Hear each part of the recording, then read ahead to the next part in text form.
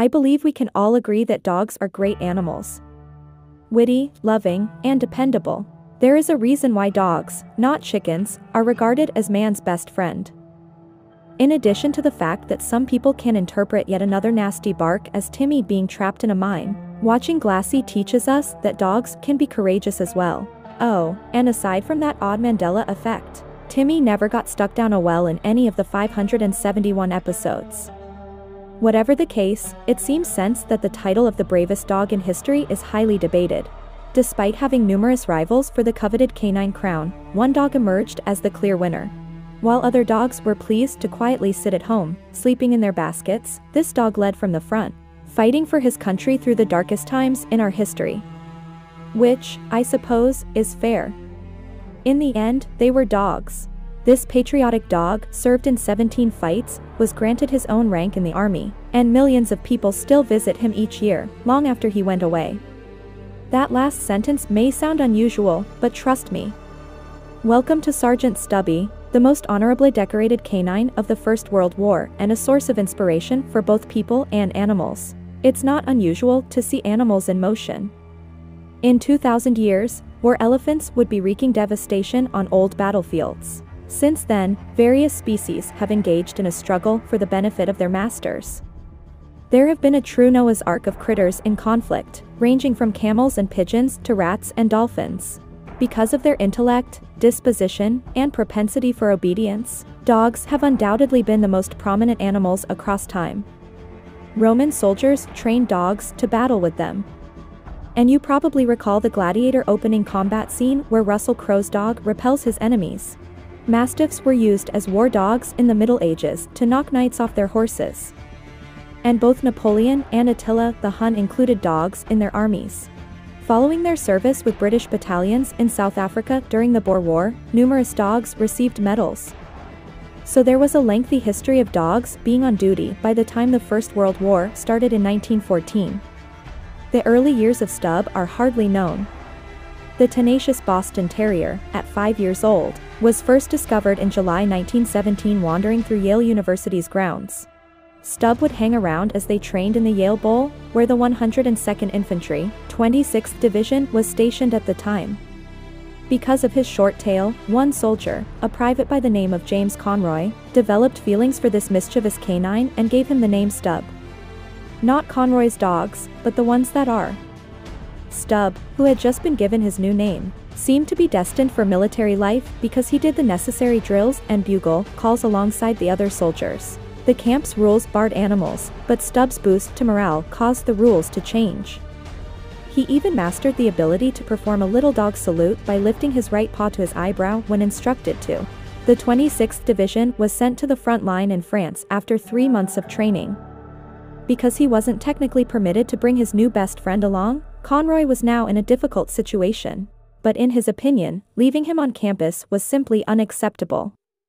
Stub accompanied the troops as they traveled by train to a port in Virginia. Conroy then put Stub beneath his greatcoat and got him on board the SS Minnesota. Fortunately, Stub was a little terrier and not a strong dame. Conroy placed Stub in a coal bin once he boarded the ship, which is a degrading way for anybody to cross the Atlantic, let alone a potential military hero. Stub's fate became uncertain in the middle of his voyage when an officer found him. According to lore, the dog charmed the man by giving his signature salute. He was allowed to stay because people were charmed by his canine respect. The crew got fond of this celebrity stowaway as he wandered the ship after emerging from his hiding place. He was deemed the 122 ND Division's unofficial mascot because a machinist created him a set of dog tags that were actually made of metal that at St. Nazaire on France's western coast. The SS Minnesota made landfall. The troops then proceeded to the Western Front, a 400-mile line of trenches between France and Belgium, along with one dog. Stub initially played no formal position but assisted Conroy in his many tasks, oftentimes riding beside him as he delivered communications to other command posts. But Stub didn't start acting like a military dog until February 1918.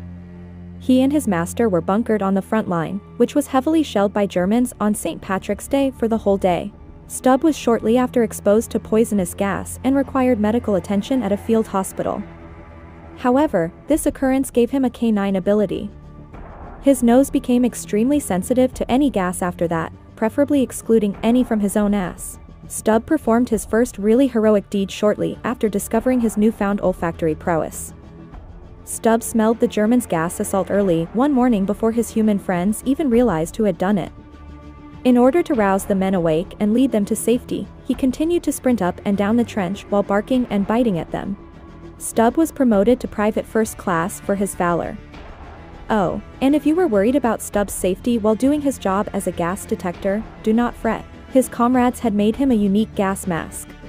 Stub cut a unique figure by this point, donning a custom-made chamois coat that adoring local ladies allegedly gave to him. His name was stitched on it, and it housed his ever-expanding collection of medals. Stub made a remarkable effort to locate injured soldiers in hostile territory. He would listen for English speakers and locate his pals who were in trouble. When the paramedics arrived, he would bound over and stand by them while barking. Back in the trench, Stub sat next to the injured soldiers, keeping them company and making sure they were secure by staying alert whenever they slept off. Sadly, Stub suffered a combat injury when shrapnel struck him in the chest and leg following a particularly violent German assault. But a good dog can't be kept in a dugout forever, and after a few months of recuperation, he was back to doing what he did best, instilling the fear of God, or should we say a dog, in the adversary. He could now distinguish between Germans and Americans based on their outfits. Gray was horrible and khaki was wonderful. One day he saw a German spy attempting to map out the Allied trenches while hiding in the bushes. He was indeed correct. He was looking for the enemy's hiding place. He attacked the rebel while charging, biting down and maintaining control until the cavalry came. In this case, infantry. Stub was promoted to sergeant in recognition of his valiant deed. In addition, the captured German's Iron Cross was removed and placed on Stub's coat for him to keep. Stub hated the Second Reich so much that when prisoners of war were returned to the camp, he had to be restrained so he wouldn't further their plight by biting at their toes. Up to the conclusion of the conflict in November 1980, Stub remained at the center of the battle.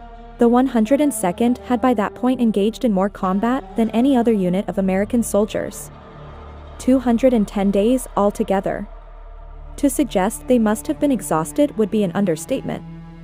Hundreds of American, Australian, French, and English soldiers reportedly recognized Stub when his battalion moved to Paris and were ready to shake his hand.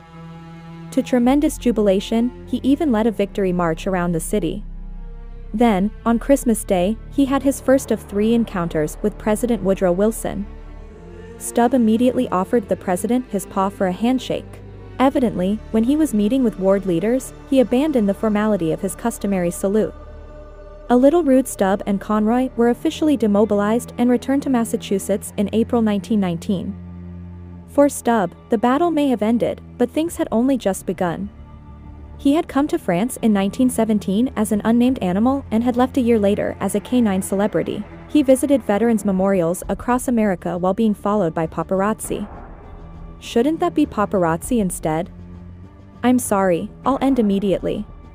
Even though he was brilliantly called Sylvester Z. Apolli, our much-lauded mongrel went on to become a vaudeville star, appearing in theaters run by the biggest producer of the day. And he once shared the stage with the most well-known actress of her time, Mary Pickford, dubbed the Queen of Movies. There was no end in sight to Stub's ever greater adventures, which had made him the most famous animal in America at this point. He attended the Republican National Convention in 1920. The highest-ranking U.S. Army officer, General John Pershing, then presented him with a gold medal at the White House in 1921. James Conroy, the proprietor of Stubbs and the Man in the Great Coat, relocated to Washington, D.C. that same year to attend Georgetown University to study law. Stub, who was never one to sit still, was chosen as the school's sports mascot. At halftime of football games, he would play with the ball to keep the audience entertained. When not sleeping at the institution, he had access to a variety of other accommodations. Stub was permitted to spend the night in the Jacob Rothschild-built Majestic Hotel in Central Park, one of the best hotels of the day. I fear to imagine what was charged for room service the next morning. Oh, and the YMCA, which is a great place to stay as we all know, made him a lifetime member. A spot to sleep anytime he desired as well as 3 bones every day were promised. For many years, Stub relished his famous lifestyle, which included parades, photos, and picnics with plenty of bones. He was given a full amphibiously in the New York Times that opened simply and forcefully, "Stub is dead." He lived to the ripe old age of 13, dying peacefully in his sleep in 1926. But even after his death, good old Stub kept on serving his country. He was given a full amphibiously in the New York Times that opened simply and forcefully, "Stub is dead." He lived to the ripe old age of 13, dying peacefully in his sleep in 1926. But even after his death, good old Stub kept on serving his country. In the Smithsonian Museum, where he still resides today, he was taxidermied and dressed in his signature coat and medals. Every year, Stub is included in a Great War display that attracts millions of tourists. And it's good to know that, more than a century after he's shown amazing bravery on the battlefield, people throughout the world are still remembering the canine whose bite was just as terrible as his bark. Also, it has been established that dogs do have shoulders. Good to know. And thanks for watching.